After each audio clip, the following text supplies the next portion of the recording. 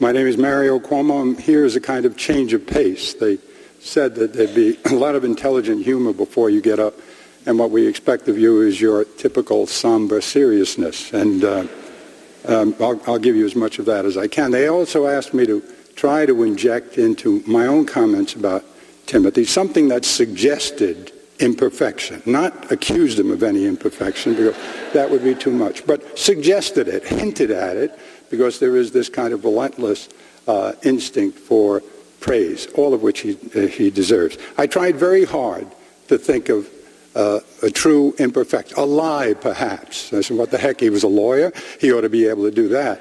And I couldn't quite get there because of his Jesuit background, because the Jesuits, as you probably understand, and I'm sure there are many in the audience, are very good at defense, even better than they are at condemning people to hell. So and he had the Jesuit education to a perfection. And here's what happened, a true story.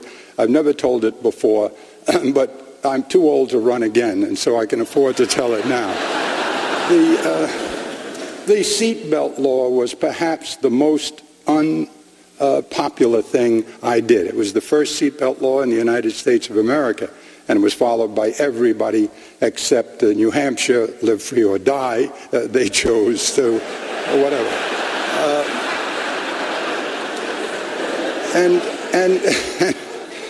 And I got it passed, and it was a wonderful thing in 1985. But the very next day, we were on a mission to Buffalo, which, of course, Tim was delighted by. And we went in a K car, which the state police were then experimenting with, small K cars, in a great caravan, because one thing Buffalo could do is turn out troopers and police and give you a real parade.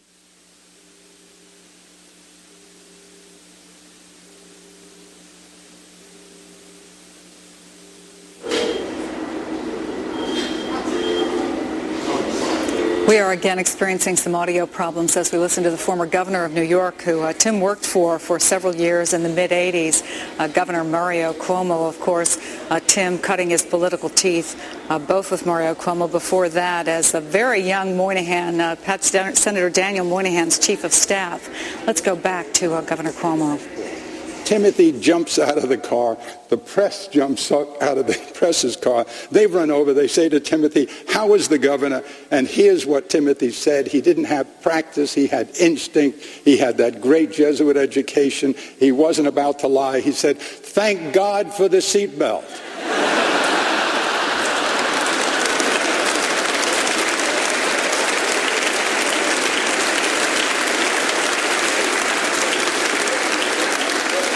Score 1 for 10. Yeah, it was. I'd known Tim since he served as a counselor to me in my first years as governor. He was already a very skilled lawyer and had been tutored in politics by a legendary master politician and statesman, Pat Moynihan. There wasn't much I could teach him there, but he thought that he might enjoy experiencing the more hands-on political work that comes with the executive responsibilities of a governor. And he did, in fact, enjoy it, although those first few years of the governorship were very difficult ones in New York at that time because of the onset of AIDS, which we had not even heard about before the election was concluded in '82, and crack cocaine, which was also something new, and homelessness, like nothing we had experienced since the Depression, and a 51-hour hostage negotiation with the homicidal inmates in Sing Sing prison that happened in the first week of our governorship. And for all those things, Timothy was with me, and then went to the convention in 1984 when I gave a speech, and then to Notre Dame when I gave another speech on abortion, all of which were chock full of all kinds of interesting issues. And he enjoyed it. He did enjoy it. And he told me once that he believed that politics could be a noble profession, even a saintly one. And he meant it, if you did it right. He said it can be beautiful. He truly believed that. But gradually it became clear to me that he was even more intrigued by the journal.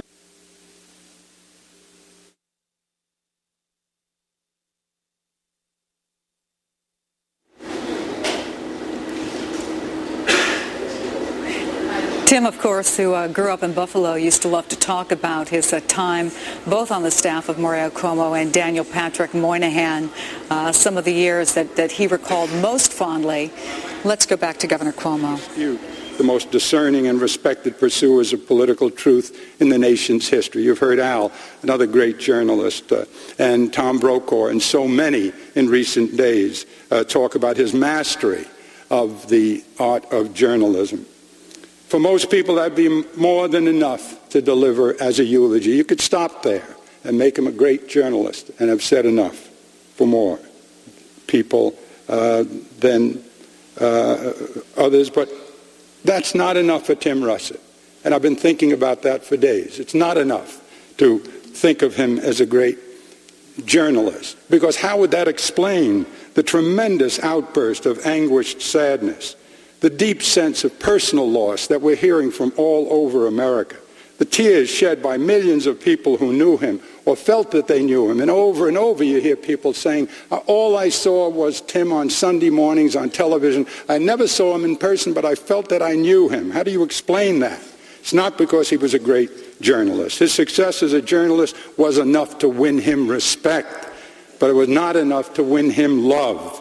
And that's what millions of people feel for him. They loved his genuineness, his integrity. When he said he was working to make politics a truly noble profession, they believed him.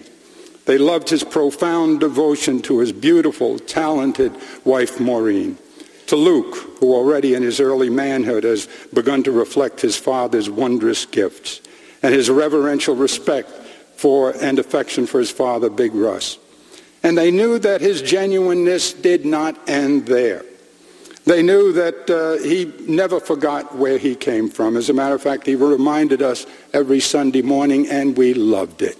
We loved to hear the stories about Big Russ and the bills and the parades and all the things that made him what he was and that he loved till the very end.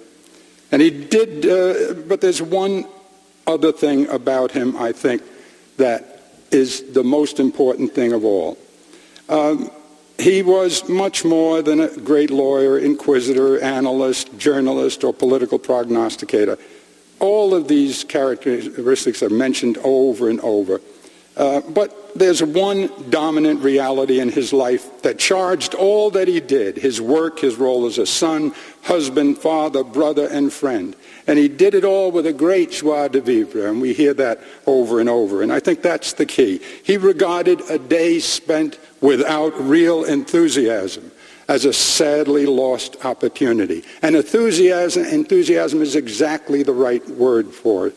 The Jesuits, who did such a good job teaching him, probably taught him that the English word enthusiasm is from the ancient Greek word meaning a divine appreciation of the gift of life.